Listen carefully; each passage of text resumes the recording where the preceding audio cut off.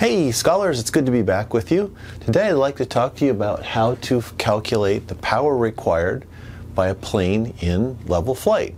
If we're going to do this, helps to have a plane. Got one right here. This is my little radio-controlled airplane that I fly. It's winter right now, so it's in the hangar now. I'll fly it again when the weather turns better. But this is typical of little airplanes and big planes. The physics that apply to the little planes you see flying around apply to this just fine. So this is a good example. And this has got wings, okay, that make a lift force and a tail to keep it stable and landing gear and all that kind of thing. And you can maybe not see it, but there's a little motor back here and a pusher propeller back there. That's what makes the plane fly. Nice thing about having the propeller in the back is when I have hard landings, I don't crunch the propeller that way. So when I'm in level flight with this thing, well, I'm not flying, I'm flying it remotely, I'm not actually in it. The wings make lift that equal the weight, and there's a drag force. And remember, there's two kinds of drag. There's form drag, which is just, when you get right down to it, really the shear stress of the air flowing past the surfaces of the plane. And there's also induced drag. And induced drag is drag made by lift.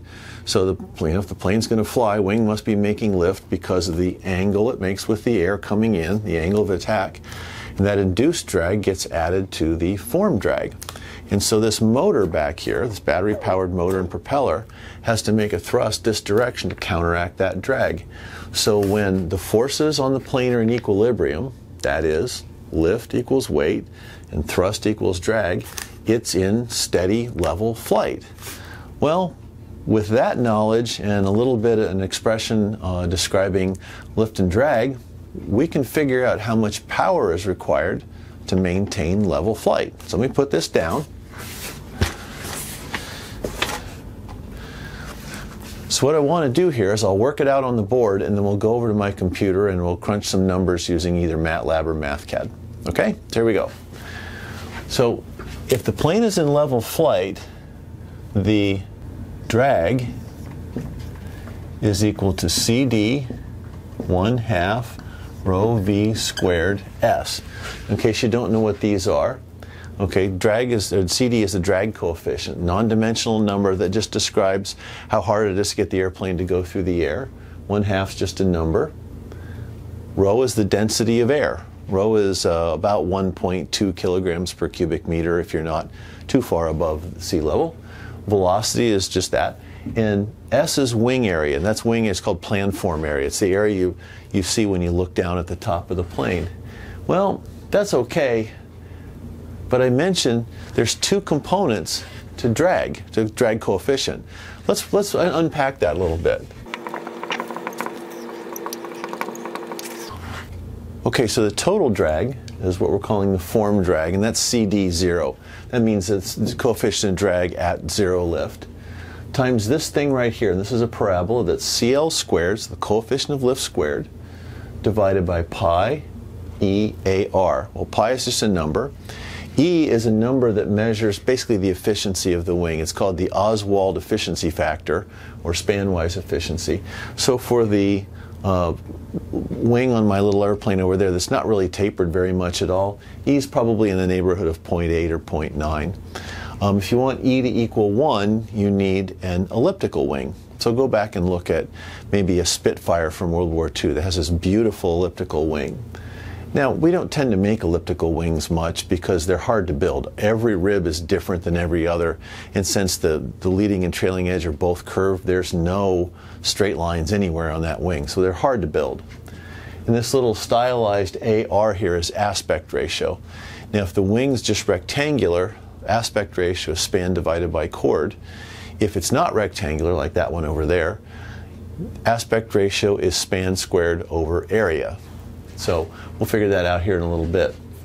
So this is okay. Let's make this is the thrust, okay, made by the propeller. Now what I'm looking for here, let's map out our path here. I've got thrust and I've got drag.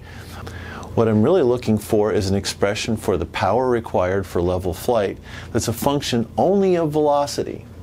Well, let's start working towards that. Let's substitute this in right there and see what we get. So hang on a second.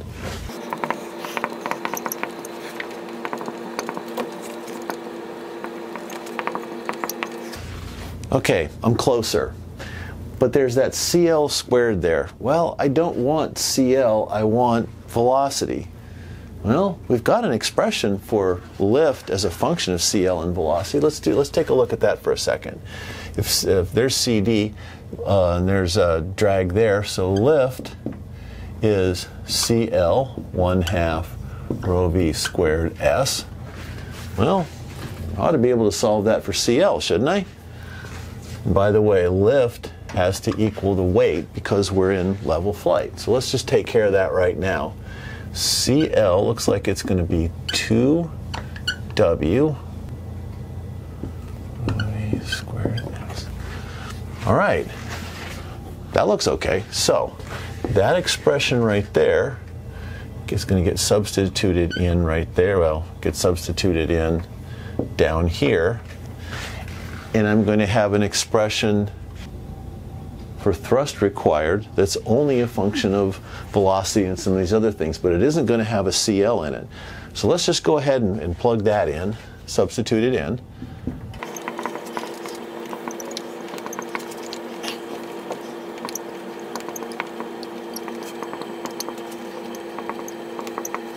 There.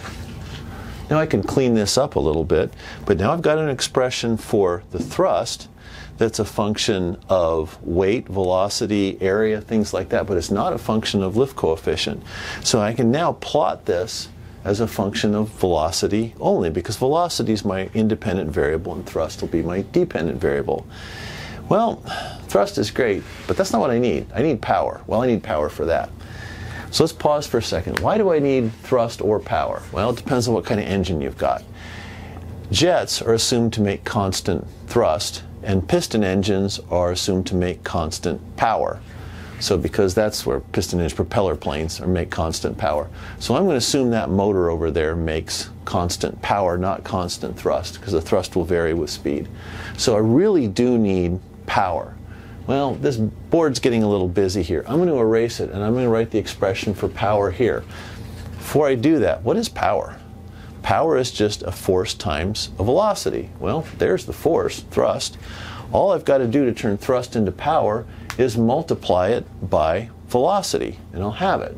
So give me a second here. I'm going to erase some stuff and rewrite the equation for you. Just give me a second.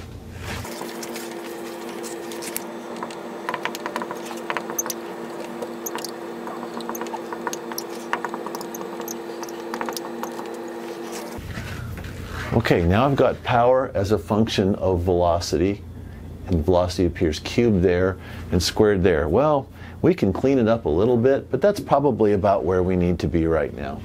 So now that we've got this, let's make a plot. I'll go ahead and do this on my computer. I have Mathcad fired up right now, so I'll probably do it in that.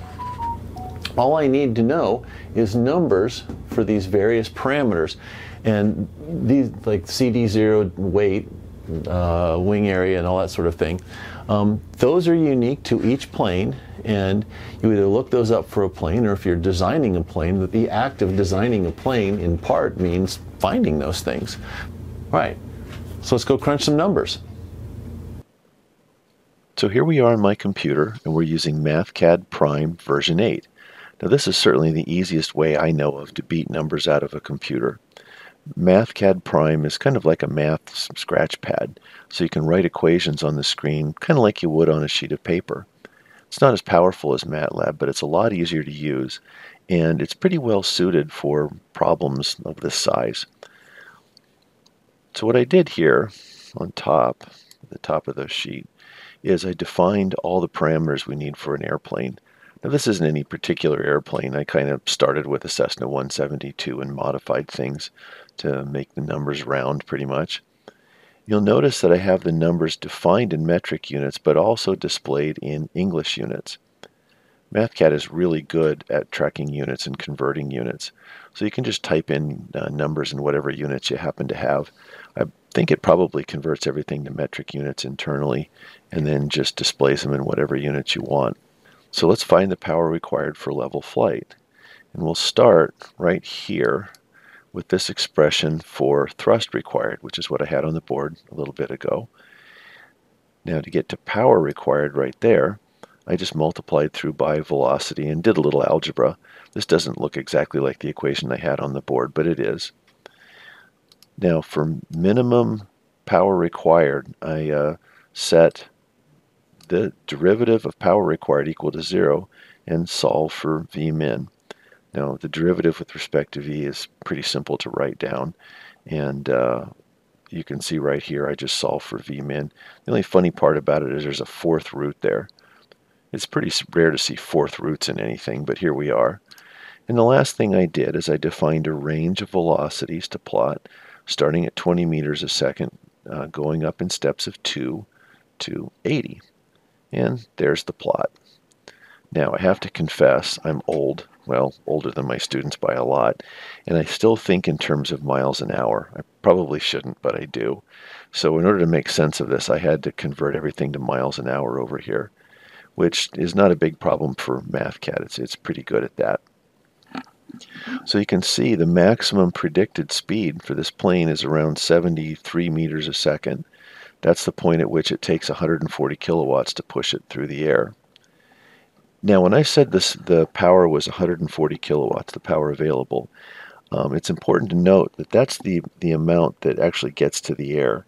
The propeller is the way that the power from the engine reaches the air, and the propeller is not 100% efficient. Its propellers on light aircraft are probably 80 or 90% efficient. So I started with the brake horsepower of the engine and then reduced it a little bit to account for the efficiency losses in the propeller. That's where the 140 kilowatts came from. And it looks right here like the minimum power required to fly happens at about 29 meters a second. And sure enough, there it is. So if you're flying along at 29 meters per second, you're using very little of the power of the engine, and all the rest of it can be used for something else. You can just steam along here if you want. You're not going to be going very fast, but you're not going to be using much power either, which means you're also not going to be using much gas. Or if you want to maximize the climb rate, you want to maximize the amount of power you have left over from that required to fly. Well, that happens right here. Given the numbers I have here, the maximum predicted climb rate would happen at 29 meters a second, because that's the speed at which there's the most power left over from the engine. So this is a pretty simple calculation, and the curve is easy to interpret. So I hope this helps, and we'll talk to you next time.